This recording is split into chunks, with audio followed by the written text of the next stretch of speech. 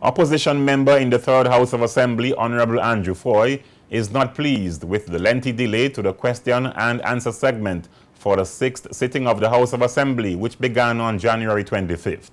This comes after a motion tabled by Premier Dr. Orlando Smith at the start of the 6th sitting to have the order paper renumbered. Honorable Andrew Foy described the move as an abuse of power. A motion has been moved and seconded that the order paper be renumbered so that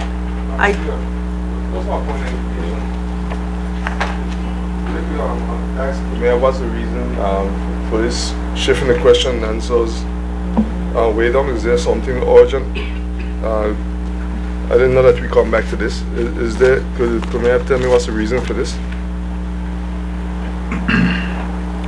Thank you, Madam Speaker. Madam Speaker, I've had many discussions about the order of the items on the order paper, about the need to have some urgent matters of government done urgently and at the start of the meeting rather than late in the evening when people are tired and not able to concentrate. And this is why, Madam Speaker, I am asking that the order paper be renumbered so that those matters can be dealt with first.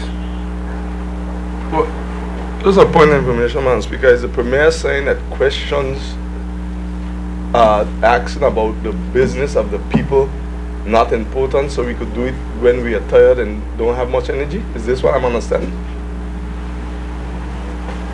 Not at all, Madam Speaker. I'm just saying that I'd like to have those matters that the government needs to have done, get them out of the way, and then we can sit down and deal with the questions. I have no difficulty providing answers. Madam Speaker, just for the record, I want to state that I see this as abuse of power. And I see this, Madam Speaker, as not democratic. Just for the record. Speaker Honorable Ingrid Moses supported the move by the Premier, citing the urgency of having bills such as the BVI Business Companies Amendment Act 2016 passed in the House of Assembly. I would point out to the honorable members as well, there are a number of financial services bills on the agenda, including one that has to go through all three phases, considering the pressing urgency of the bill.